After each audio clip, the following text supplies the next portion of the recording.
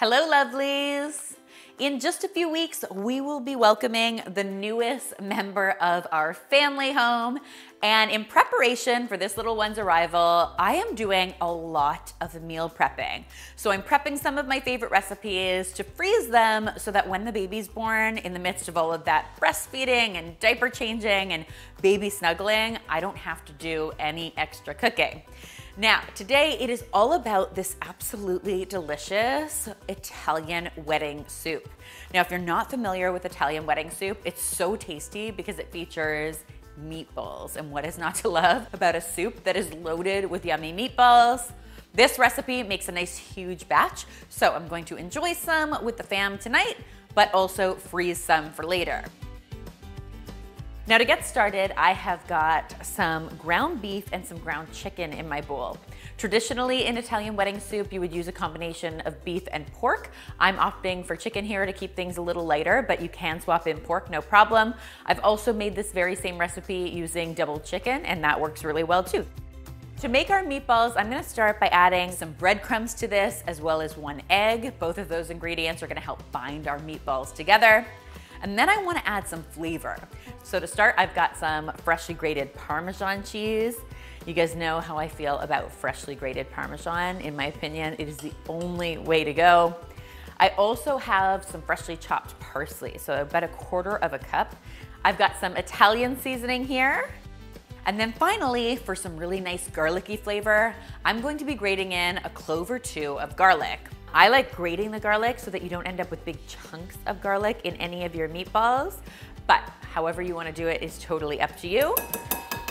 I'll season this up liberally with some salt and some pepper, and then I just want to get this really well combined. You can either do it with a fork or with your hands, like I often end up doing, because my hands just seem to be the right tool for the job to get everything really well mixed. You don't want to overwork your meat because you don't want to make your meatballs too tough. You want them to be nice and tender. So just get that combined. Then we can go ahead and form our meatballs. I've got a parchment-lined baking sheet here that I'm going to be placing my meatballs on as I form them. We are going to be making a lot of meatballs. So if you have some extra hands that could help out in the kitchen, that will make this job go a little bit faster. I like to use a cookie scoop for this job just because it keeps the meatballs pretty uniform. And then I just roll my meatballs between my hands until they form the perfect little shape. And then I'll arrange all of my completed meatballs on a parchment-lined baking sheet. I'll be honest, when I turned the camera off, I sat down to do this because let's be serious, at 8 months pregnant, too much standing is not good for anyone. But my meatballs are all formed and now we are ready to get cooking. So there are actually a number of different ways to cook your meatballs in an Italian wedding soup. Some people like to pop them into the oven right on the baking tray and they'll cook them completely before adding them to the soup. Other people will just leave the meatballs raw and add them straight into the hot broth and let them cook in the soup itself. The third way is the way I really like to do it. It's to sear them in a little bit of oil in the same pot you're going to be cooking your soup. And while this process is a little more time consuming, in my opinion, it develops the best color and the best flavor. So that's why I think it is totally worth the effort. But honestly, guys, whatever you want to do is up to you. Now to get started, I have got my nice big Dutch oven heating up on the stove, and I'm just going to go ahead and get my meatballs into my pan in a single layer. So we're going to be doing this in batches. You don't want to rush these because you want to make sure that they get golden on all sides, and you have to do that in a single layer. It's important to be gentle with your meatballs here because you do not want to squish them. Once you've got your first batch of meatballs in the pot, you want to let it cook up for maybe 1 to 2 minutes, just until it starts to get a slightly brown color. Then you can use your tongs to give them a little nudge, sort of roll them around a little bit to get them browned on the opposite side, and then another nudge to get them brown on another side. And what you end up with are these nice golden meatballs. And we'll just remove those meatballs from the pan and get started on our next batch. Keep in mind, these are not fully cooked through yet. They're going to finish cooking in the hot broth of the soup. So not to worry, we just wanted to get that nice color happening, and then we'll get them back in here to finish up cooking. Once you've got all of those meatballs browned, you can set them aside and we'll get to work on making our delicious soup. Now to get started, once again, I'm gonna heat up a little bit of oil in my pot. And as soon as that oil is nice and hot, I'm going to add some onion, some celery, and some carrots to the pot. A really classic soup combination. I'll let those cook up, stirring them frequently for between 3 and 5 minutes, just until the veggies start to soften up and you see that celery turn nice and bright green. And then I'm going to go ahead and add some garlic into the pot. I, of course, love garlic pretty much in everything, and an Italian soup definitely needs to have some garlic in it. And just as soon as that garlic is fragrant, after about 30 seconds, I'll go ahead and add my broth to the pot. So I am using 8 cups of good quality chicken broth, and I'm going to get that right into my pot. And we're just gonna let that broth come to a nice rolling boil. And in the meantime, I want to impart even more great flavor into this soup, and I'm going to do that using a Parmesan rind. Now, this is basically what's left over once you're done grating all of the Parmesan cheese. You just have this rind.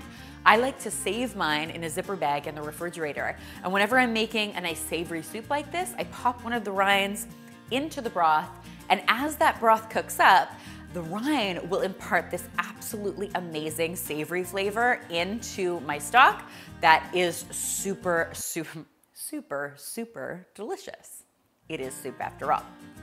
If you don't have a Parmesan rind like this on hand though, not to worry. You could also just add some freshly grated Parmesan at the end of cooking as well to get that same amazing flavor. I just like the Parmesan rind because of course it creates no waste, and we're all about less waste in the kitchen. Just as soon as you have that nice rolling boil happening, you know it's time to add your pasta. Now, traditionally in Italian wedding soup, they use something called acini di pepe. I'm using something just slightly bigger. You wanna use just a really, really small pasta. Sometimes I'll use stars for Elle because she loves them, but I didn't have any on hand. And I'm just gonna get in here with my pasta.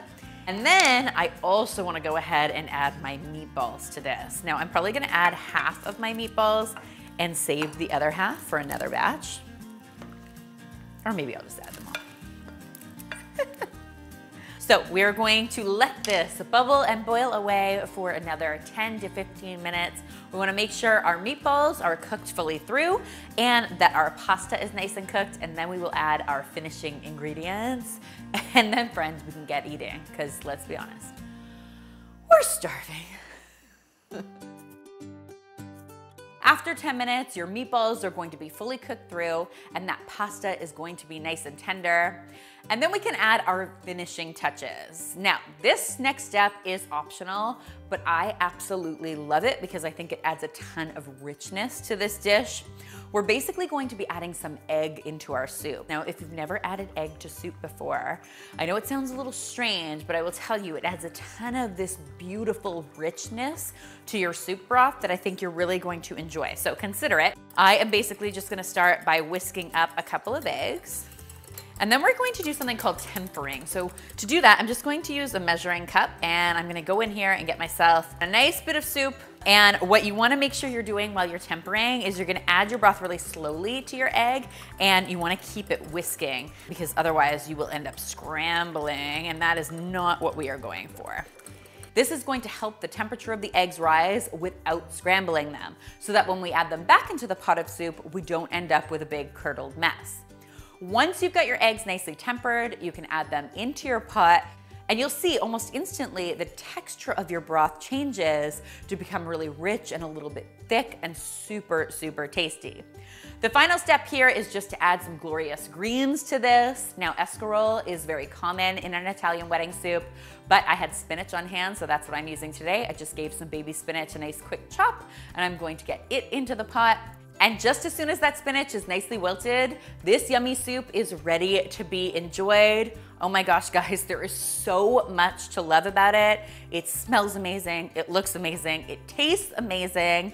You can eat it fresh and hot from the stove, or you can freeze it like I'm going to do. Totally up to you.